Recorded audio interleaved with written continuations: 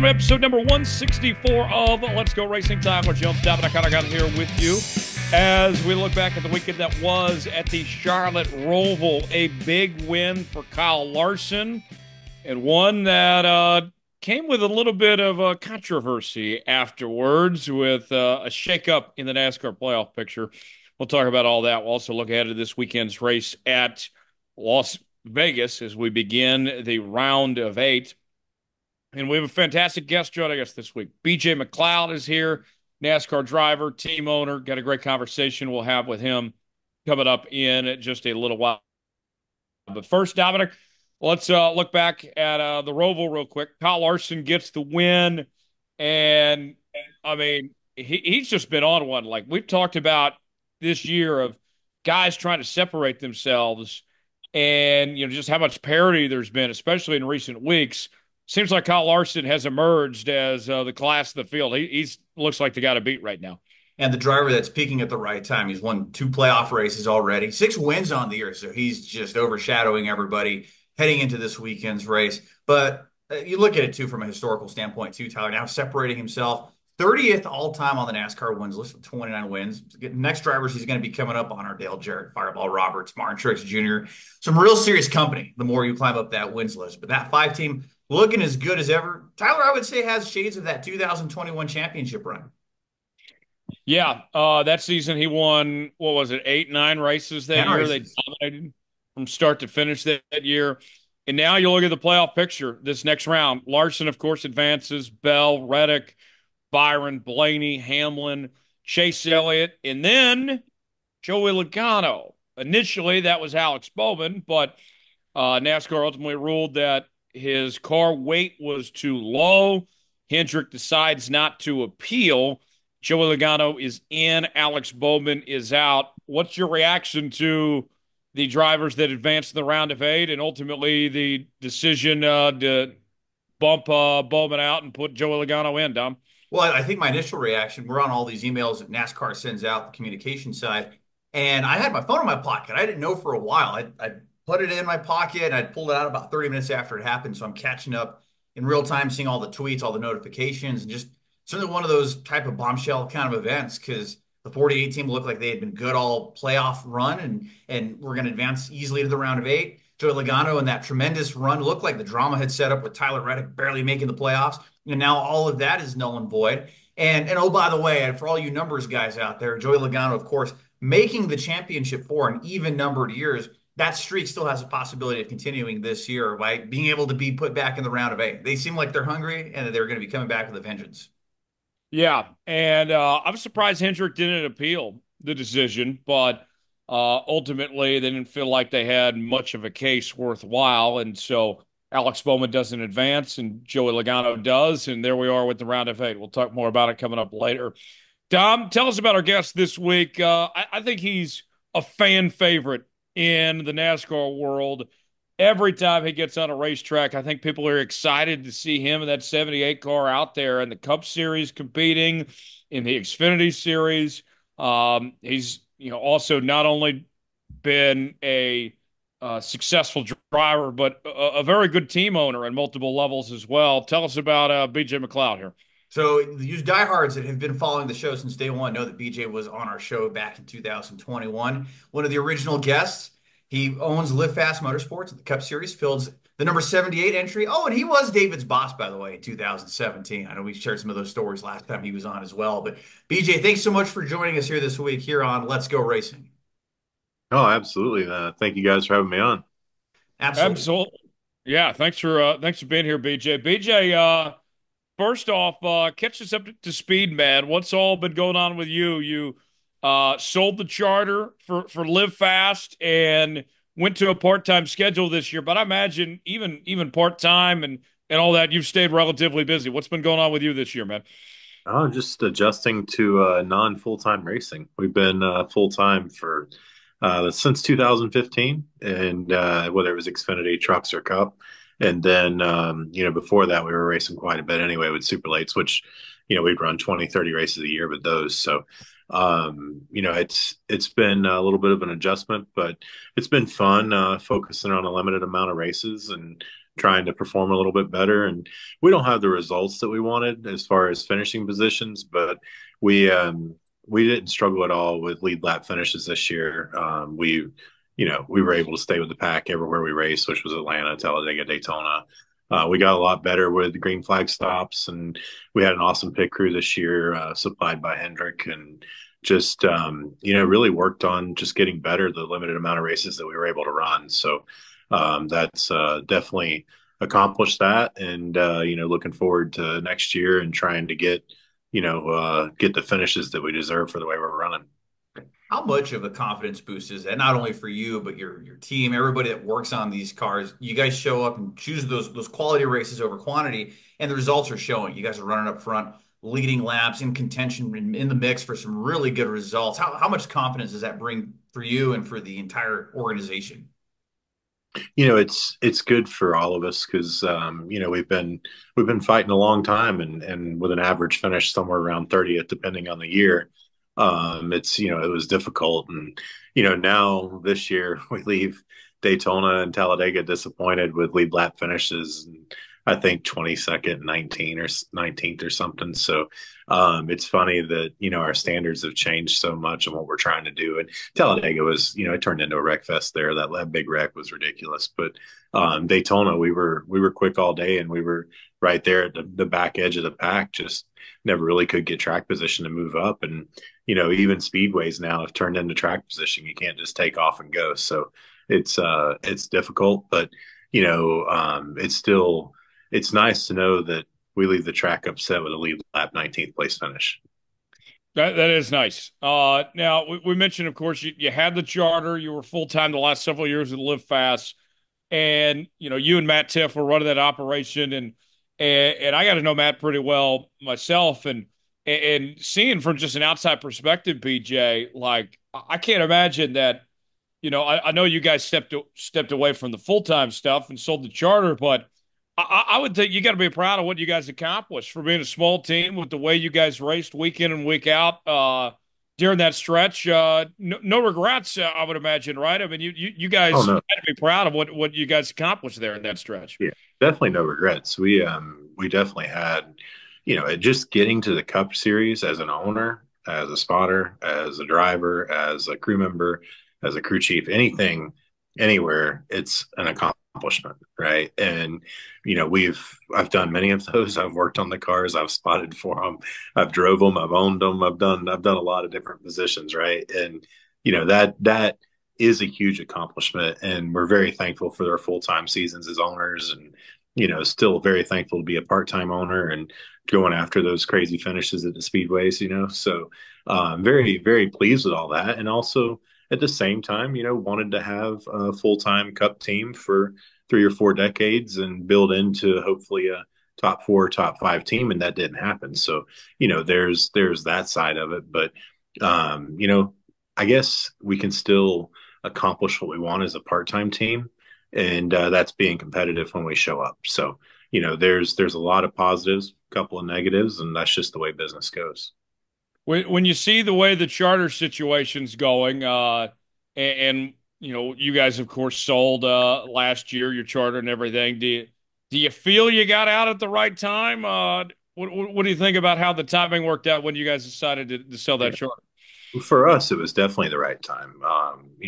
That's why we did it. We had no intentions on selling, but we got in a position where the values had reached a point where we just assessed our own position, and it was an absolute yes to sell. So I feel 100% confident that we made the right decision there. And as far as moving forward, we're just focusing on being that part-time team that runs better when we get around. Sure. So I'm sure and a lot of the owners have been talking about too how they have no horse in the race. They're just kind of watching how everything plays out. Certainly you guys too, with no charter, no problem with the whole 2311 Front Row Motorsports thing. From your vantage point, I mean, how closely are you following everything and glued to the news cycle of this whole situation?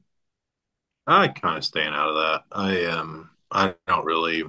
We were on our last race, it was Talladega, and I was focused on that. And just obviously I see everything, but not digging into it too much, because anything like that, there's a lot of details that don't make it to the public that you have to you have to know everything to form a correct opinion. And I don't have interest in forming opinions of things until I know all sides and every detail.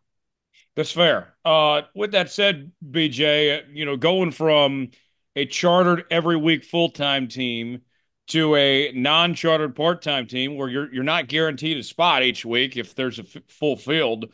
How different has that transition been for your team and your operation to go through what you've gone from where you're at last year, where you're at now? How big has that change been?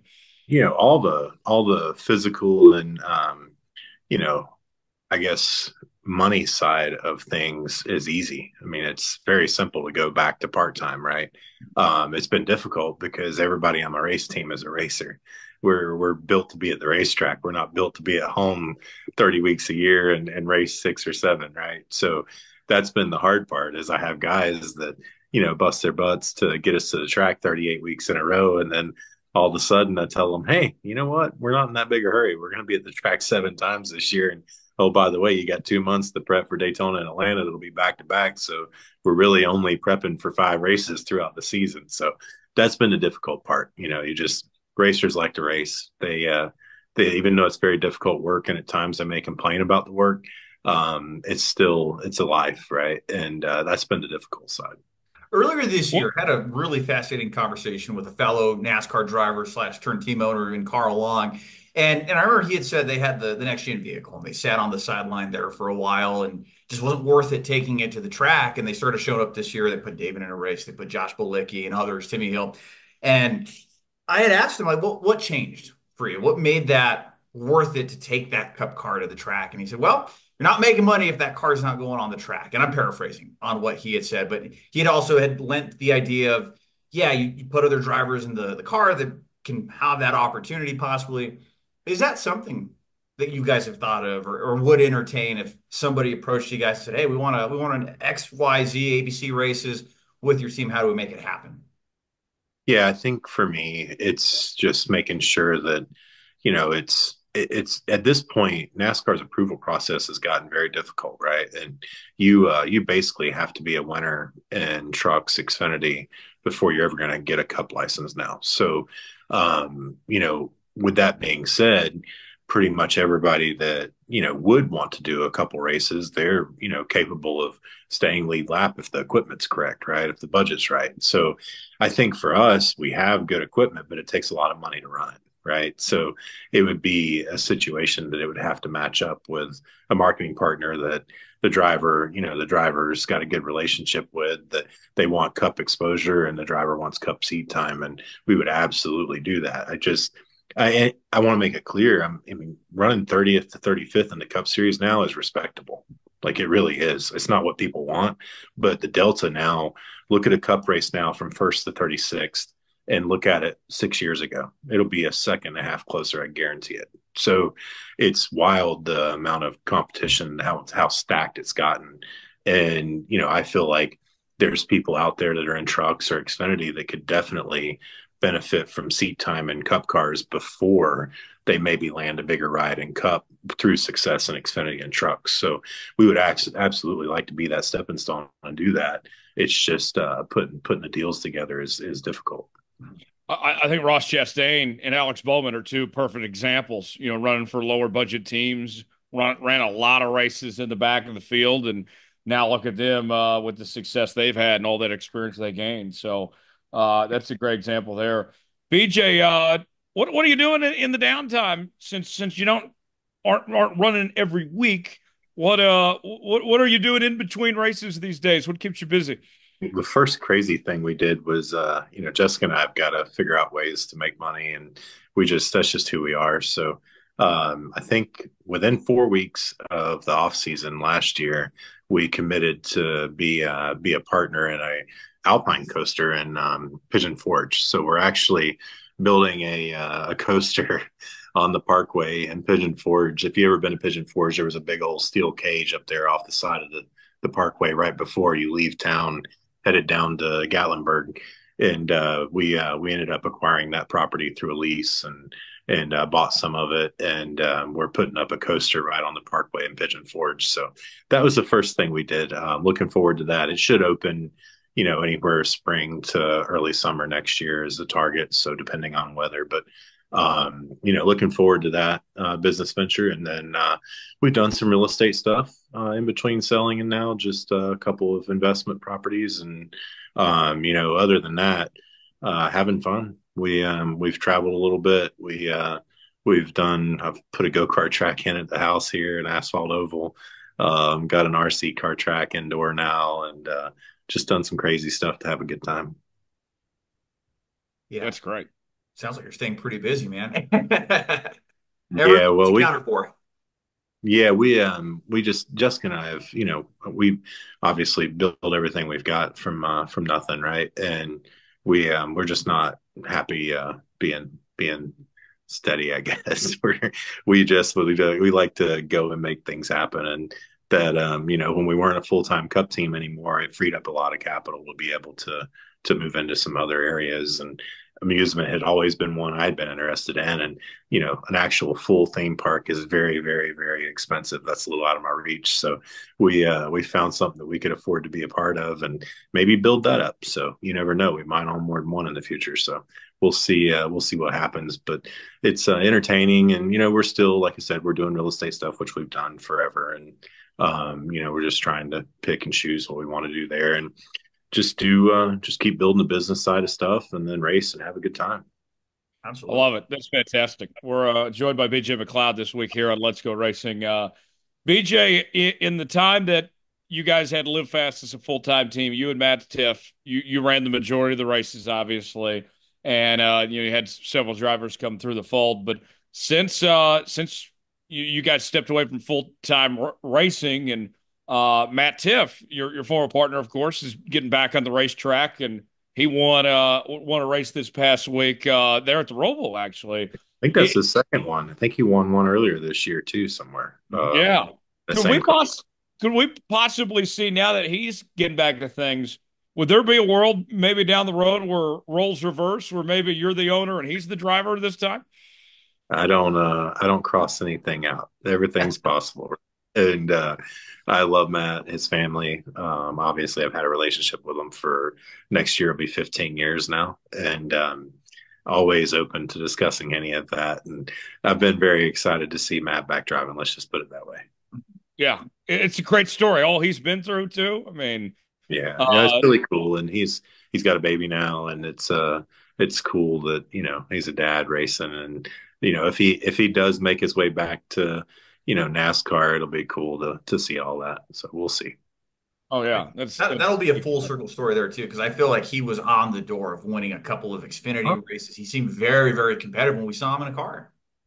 Yeah, no, it definitely I feel like, we would have still did what we did had he not had his seizure, but we would have been split in the car instead of me driving all the time. And him and I would have been the two drivers, not, anybody else. And just would have been a completely different scenario. His life changed, one day to the next, and he made the most of it and did it with a very positive attitude. And that's one thing I always really enjoyed about being around him. Sure.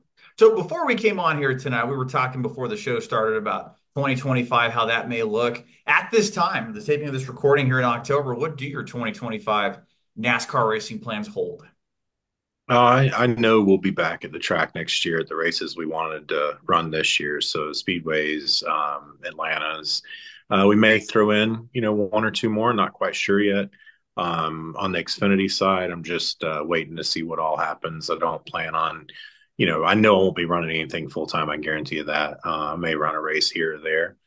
Just kind of see. I want to see where everything falls once all the deals are done, and just see what's out there, right? So we'll know a lot more. The deals, that I would be a part of will be a January, February type thing if I was going to do anything. So we'll just see what happens next year.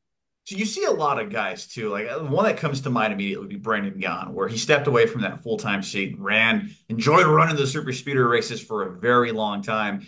Is that something you see yourself wanting to do over X amount of time or years to come, running those super speeder races and being a part of those cup fields? Yeah, absolutely. It's definitely been fun with the next gen car, even though I mean it is expensive. It's nice that I know I can buy the same thing Hendrick has. Obviously, we don't set them up the same way. That's a little bit difficult, but we had the same equipment, and fortunately, I've got I think I'm rolling up on I don't remember how many stars. I got 350, 360 NASCAR starts. So I think Cup I'm somewhere around 100 to 150, but fortunately, I've got a lot of seat time. Let's put it that way. And one time we figured it out, and I'd driven around the earth almost 4 times in a NASCAR vehicle. So been here a little Wow. while. But it's I think for me, I could see myself doing exactly what Brennan did and running the speedways. Who knows the next 10 years, right? Like it just I don't have any end in sight. Let's put it that way. I love that. BJ, last thing for me. I don't know if Dominic's got anything else before we move on to our next segment here. With where you're at in this organization and these races you've been running and everything here, when you're not racing, are you still enjoying watching the product? Is it hard not to be at the racetrack, and whether it's not being a full-time owner or not being a full-time driver, do you still enjoy the product what NASCAR is putting out even when you're not there at the track? Yeah, I mean, a very honest answer on that is I really enjoy it at home. I love keeping up with it, and because I mean, I've developed so many friends over the years and so many relationships, and like I said, drivers, crew members, owners, everybody, right? Like all the media. Like I had a blast with Bob at the kickball tournament, right? Just talking and hanging out, and Rutledge was there. Like it's just, I miss being around everyone. So watching the races is kind of my way to keep up, and then still talk during the week. I have RC car races at my house now on that indoor track, and invite some of the NASCAR people over, usually once every 2 weeks, something like that. But, I'm definitely keeping up with all of it. I will say being at the track and not being a full-time owner, I have no interest in. I definitely walk in the garage and I'm like, you know what? I want my own trailer here, right? Like it just feels different. So I enjoy the races I go to, but traveling to them or being there, I just don't have it. I just don't have any interest. Yeah. Yeah, Oh, I definitely. get that. So I got two things here. We'll go with the first one. You're kind of piggybacking from a couple of steps back. So talking about Daytona and Atlanta and all these races that you would run. One of my favorite things to ask the guys that run a Daytona, they just have the 500 plan or a limited schedule. If they were to win the Daytona 500, would plans change to run a full season now that you're going to be locked into the playoffs? I ask you that. If you were to win Daytona or Atlanta, would there be a scramble in the 78 camp to get you full time and be in the playoffs? Yeah, I never say never, but I'd say never to that. Is not no interest. I don't want to ever be in the playoffs and not be competitive, right? Like it's just that series, man. Like it's the best in the world. When you get to those tracks that aren't super speedways, it's a whole nother level, right? It's Sure. super speedways are very difficult in their own way. They're a craft. You have to be very good to win them, but they're their own craft and they're not the whole playoffs. Let's put it that way. There you go. And lastly, you're mentioning about things you would never do. What about a broadcast or an analyst role? Is that something that interests you, or you'd like to see yourself in a booth or calling the races on MRN or any kind of media capacity someday? Yeah, I mean, Mike Joy brought me up for just a short, I think, couple minutes. Hung out with him and Clint at Talladega, and getting to see everything that those guys do during the broadcast was really impressive. And I like a challenge, and I would definitely enjoy doing that to some capacity. But I've never been approached for it, and I don't know if it's in the future. But I definitely have a lot of respect for all of that, and would enjoy the challenge. That's great. BJ McLeod here with us this week on Let's Go Racing. We will continue with BJ as we get into our news and notes, our top headlines in the sport. Dom, where are we going to start off this week? Well, we're going to start with a transition from one racing series to the next, and that looks like Hailie Deegan will be making that next jump from NASCAR to the Indy Next Series in 2025. It was announced on Monday, October 14th, that Hailie Deegan will be competing in the Indy NTX by Firestone Series for HMD Motorsports starting next year. She'll be driving the number 38 entry in the full-time 14 race schedule that season have. It would be the equivalent, I would say, Tyler, of the NASCAR Xfinity Series in IndyCar. So Deegan making that jump from NASCAR to IndyCar starting next year. I was surprised by this news. She's never run open wheel before. We've seen her be successful when she was running the the K&N series, years ago, and obviously has a decent number of truck and some Xfinity starts. BJ, what do you think about Haley Diggin making this move over to open wheel, going to the IndyCar side of things? I'm just happy she's driving something, right? Like I am a fan of Haley's. I've talked to her maybe 10 minutes in my life, but I actually grew up, the Meta Militia and Brian Deegan when I was probably 15, maybe 16, something like that was like the coolest thing. So I was, my generation got to see the freestyle motocross world come to life and all of that stuff with them and Pastrana and just that era. So I was watching Haley before she was racing anything to do with asphalt when she was in stadium trucks or whatever they call it. It was really cool to watch that stuff. So I'm a supporter of hers and I want her in NASCAR. And I think this her trying this out, we'll see where it goes. But I'm just happy to see her racing, getting a full time deal, and hopefully, with you saying it being a 14 race schedule, maybe she'll still fit some NASCAR stuff in there somewhere. You never know. Yeah, maybe so. Dominic, what's your thoughts on Haley Diggin go to IndyCar here? Yeah, I was quite surprised to see that at first too, to be honest with you. But nice to see her landing somewhere. And I think she has shown talent. She has shown that she can get it done behind the wheel of a race car. And we saw those in the K&N West Series. She won twice, I believe. And she did have some flashes of brilliance there in the Truck Series and Xfinity. And we'll see what the IndyCar Series can hold for her. It's something completely different. And she's acknowledged too that she's never run open wheel, but I got to give her credit and commend her for trying something different. Yeah, I think so. I think it'll be fun to watch, and glad to see her career continue. As BJ mentioned, just getting a full-time ride anywhere is a big deal. So, yeah, that's for sure. Dominic, what else we got here? So looking ahead to the NASCAR race weekend, we have the South Point 400, the opening round of 8 race for the NASCAR Cup Series, as well as the NASCAR Xfinity Series this week. No trucks this weekend. But when you look ahead to the NASCAR race, Kyle Larson is your odds-on favorite heading into the weekend. Odds supplied here by the racingexperts.com and according to DraftKings as well. Kyle Larson at a plus 370 or 3.7 to 1. Christopher Bell, who finished runner-up in this race, 4.5 to 1. In the springtime, with 4.5 to 1 odds. Denny Hamlin, Ryan Blaney at 6 to 1. Tyler Reddick at 5 to 1. William Byron at 6.5 to 1. Chase Elliott, 10 to 1. Joey Logano, who won the pole here in the springtime, sitting at 12 to 1. So certainly some of your odds-on favorites there, but I'm also looking at the other side of the entry list there too, Tyler, and we have 38 drivers that are going to be competing, including Cody Ware in the number 15. We have Shane Van Gisbergen running the 16 car, and old 7-time, a former winner at Las Vegas Motor Speedway himself, Jimmy Johnson, will be returning to the driver's seat in the 84 car. So we have the odds-on favorites. We have the guys that don't run every week. Tyler, who sticks out the most to you in your head? I mean, it's got to be the guy that's the hottest right now, Kyle Larson. And he's done great at this racetrack in the past with wins there. I think he's got to be the favorite for sure, and he would be my pick this week. But BJ, before we pick some winners and everything here, tell me your thoughts on Vegas and that track. The racing we've seen there seems like this race has been pretty exciting. Seems like it's turned in kind of one of the more marquee races on the NASCAR calendar now. Yeah, it's actually one I love to run that track. It's gotten a lot of fun. It's a lot of fun in a next gen car. It's a lot of fun in an Xfinity car. It's a lot of fun in a truck. So a lot of speed. Corners feel sharper than they look on TV. Track feels narrower than it looks on TV. It really is just a good time, and it's proven to be an attrition race too. I would say a fair amount, maybe 3 out of 4. So it's one that the playoff guys definitely have to watch that side of it. Yeah, for sure. Dominic, who are you looking at this week? Who's your pick? Who stands out to you?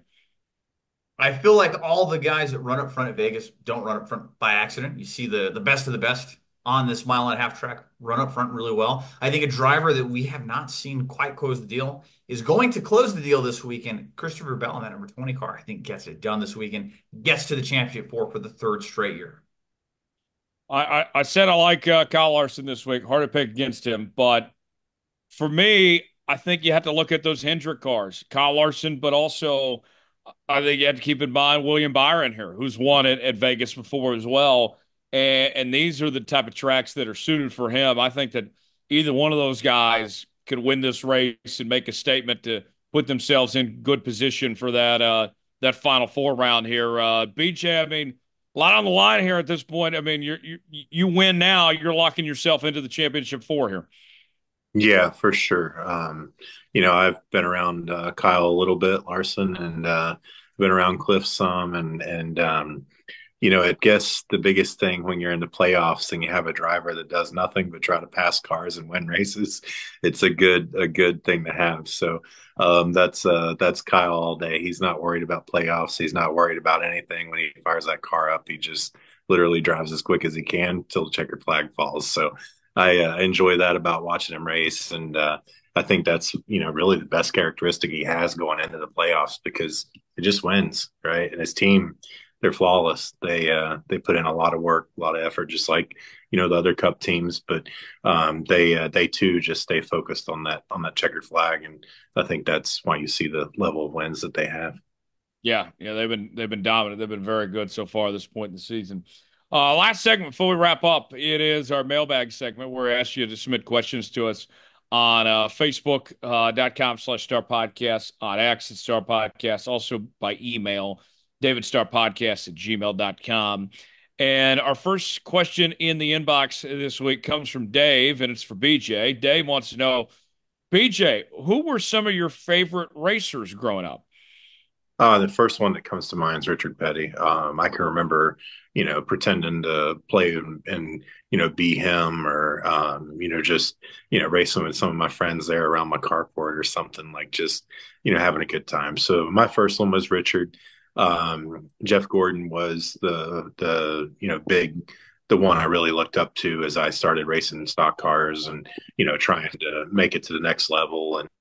And Dale Singer was somebody I modeled a lot of stuff after, and just unbelievable amount of respect for the three guys I just named and what they accomplished. And got to know Jimmy Johnson a little bit through the ASA stuff because my first race was in 1997, and so was his. Got to know him there, and then see him go from there to a 7-time champion. And when I talked to him, he's the exact same guy that I knew in 1997. He has never changed his work ethic. He's never changed what he does. He's just a really awesome individual. So definitely always looked up to the way he handled the success that he had and what he's done with his life. Yeah, that's a great answer there. For me, Dominic, I was always a Jeff Gordon fan, and the thing I love about Jeff, not only the way he carried himself and what he did to promote the sport to new heights we haven't seen before, but you talk about the longevity. We've seen how many recently, Dom, these drivers, when they get towards the end, there's a significant fall off, or they're not competitive, they're not contending for championships. I know that Jeff Gordon's last championship was 2001, and he hung it up there in the mid 2010s, but right till the very end, his final race, he was competing for a championship in the championship four. I mean, that's just unheard of now in days with the way things are so competitive. I mean, a lot of these guys are stepping away when they don't have much left. I mean, Jeff Gordon, the way he was running, he could have ran another 3-4 more years at least, probably, if he wanted to. Oh, certainly so. Drivers like him, Rusty Wallace, come to mind, that longevity, that they were just able to be competitive throughout their entire career. I'd even throw Mark Martin into there. And the end of his career, still running very well into his 50s, competing for wins and winning poles and doing what he did. And like you, I grew up a Jeff Gordon fan, and I've made it there's no question who my all-time favorite driver is, with being Jeff Bodine and having the chance to work with him. And we got his book published. So the two Jeffs, any Jeff, I guess, in the sport, I've been a fan of for sure, Tyler. But working with Bodine over the years, to work with your childhood hero is certainly a dream come true. Yeah, I think so. Martin is an awesome one to bring up. He that guy's work ethic is unrivaled also, and he to win races and set on the pole at age 50. I think it was 2009 or 2010. It was one of the most impressive things I've ever seen, and that's because of his work ethic. I mean, the guy, I wouldn't put it past him right now to get in a cup car. And I mean, he's probably 60 somewhere in that area now. I bet he could get in a cup car right now and run within a tenth or two of the guys that are out there. he's literally that guy, right? Like he just has that he just had never changed, right? He's just always working. BJ, I loved that season when, he had done the part-time stuff and it was running very competitive. And everybody's like, maybe he should come back full time, like he's still running up front. And then signs with Hendrick and wins 5 races, finishes second in points, only to Jimmy Johnson this year, that year. That was one of the most impressive things I've ever seen of what he did that year with Hendrick, when he I came look out. up Yeah, I look up to that right now. Like I'm 40 right now. And I'm like, man, could I just work hard enough in the next 10 years to be as good as Mark was then? Right. So, which I'm not by no means, but he's just somebody I look up to and work towards. And, what he did helps me not worry about being 40 right now. Well, even beyond Another that, you can add Harry Gant to that. I think he's NASCAR's oldest Oh, driver, 52. Morgan Shepherd at 53. So you can still yeah. be very competitive into your 50s. Absolutely. Harry, I was a huge fan of his. I was kind of back then would have been a bandwagon fan, right? Like I didn't know much about Harry, and I was a kid when he was winning. I think it was 93 or 92 when he won all those races, something like that. But as soon as I seen that green car hauling butt, I'm like, wow, and then I jumped on and then I was a Harry Gant fan forever, right? Like I talk about Harry probably 2 or 3 times a year right now. At least once a year in interviews, I talk about Harry. He's somebody that was unbelievable in his time, and I mean he just did a great job and had a lot of success there. That was something to definitely look up to. Mm-hmm. Certainly so. Next question, in the inbox. This comes from Patrick. Patrick wants to know, BJ, off the racetrack, what are some of your favorite cars you've owned? Yeah, so that's a hard one to answer, man. I still have my very first. My parents had a Jeep that they let me drive when I was like 3. I have that right now. The 45 Willys. I have a Toyota Tacoma that I used to drive around my parents' land when I was 12, 13 years old. I have it. It has 38,000 original miles on it. That's one of my favorites. Wow. Dang. I've got a Z06 Corvette that I bought new, and it's a story that I did Corey's podcast. I don't know, a couple months ago, and talked a little bit about it. But that car almost got taken back because we were having a little bit of a tough time with the business and kind of shifting where we were heading. And it was right before we started the racing stuff. And I kept that car to remind me of tough times and how things can be good and turn bad and turn good again if you don't quit. So I got that. I've got an '06 Duramax that I had to drive to Iowa for K&N races twice. I drove it to Kansas. I drove it to Texas for Xfinity because I couldn't afford to fly when we started the team, right? So I have that truck sitting here. As far as my dream car, I do have a Lamborghini Aventador SV, and that's one of my favorites. I think my favorite filling car to just drive, I have a 65 Lincoln Continental convertible. It's the car with the suicide doors on it, that my wife bought me a couple years ago. And I think just overall feeling when you sit down in a car, that's my favorite. Like you get in that car and drive and you feel like you're in the 1950s or 60s. Things are just cool, right? So, yeah, I definitely could keep going, man. I'm a car guy. That's a loaded question. That's fantastic. That's better than anything I've ever owned. Like I've owned, Dominic, 3 different vehicles in my life. One was my first vehicle my parents gave me when I was in high school, an '01 Ford Expedition. That thing got 13 miles a gallon. That I had to fill it up every week just driving to and from school. And then I got a Kia Forte after that. I enjoyed that, got good mileage, but then driving through Nebraska, some idiot totaled my car running a red light through the snow, so that didn't last. And now I've been driving my 2021 Chevy Trailblazer, which has done me pretty good since. So I've enjoyed my vehicles, though. What driven down? So mostly just sedans and small cars. My first car that my parents gave me was a 2002 Honda Civic. Same thing in high school. Did so great on it, but the transmission slipped on it when I was a senior in high school. So that didn't last long. I remember they sold it and then drove around a Chrysler Concord. My grandparents had given that to me. And then a 2009 Honda Civic, which was like my jam, I guess, for 10, 12 years. And my wife and I, we recently purchased a Toyota Camry. So you go from having a car that's 250,000 miles, that Civic's still running, to a car with 4 miles on it. It was definitely an adjustment. Never had a brand new car like that. So that was pretty cool to see that. And that's been the new whip going to the racetrack now, Tyler. That's I awesome. like it. I like it. Next one in the inbox. This one comes from Jeremy. Jeremy wants to know, BJ, you have a unique brand and style compared to most drivers. Where does this come from? Yeah, it's I guess it's kind of a byproduct of making it my way, right? I've had a lot of great people around me and it would be nothing without the awesome people I've been surrounded by and the great parents I had. But and I think being able to own my own team through my NASCAR career, I never got told what I had to wear, right? And I just kind of stuck with my style and did my thing the whole time and then it turned into fun. People enjoy it. They actually Shane, Shane or Chevrolet, he'll come by and say, man, you don't have flip flops on today. I'm not talking to you. Because he got so used to me wearing flip flops at the racetrack, right? So it's either flip flops or cowboy boots.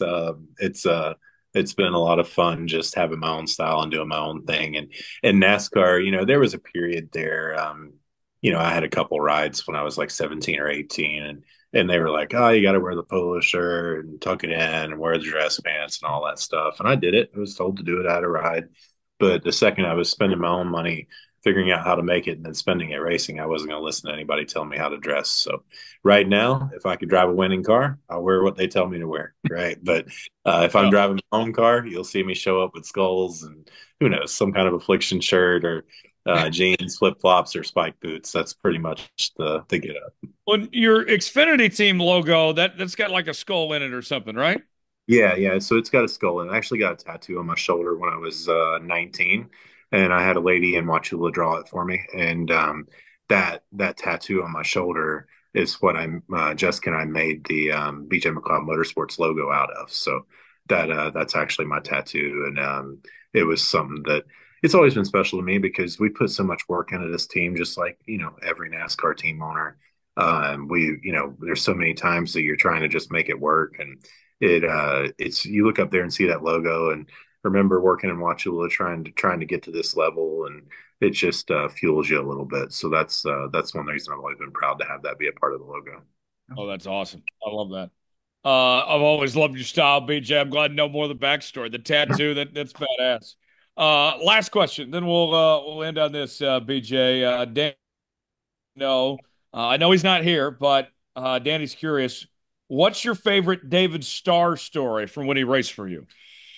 I think from when he raced for me, he just always ran well. But there was some kind of fight he got into back in the day on pit road, and I'm like, man, you didn't want to scrap with David, right? Like he could get it done. So I enjoyed watching that video. That's probably my funniest David Starr moment. But it was definitely driving for me. He just drives hard, man, and he's in great shape. He's always made sure that the physical side of the sport didn't get to him. So it was definitely nice having him in the car with the work ethic that he had and he just don't quit.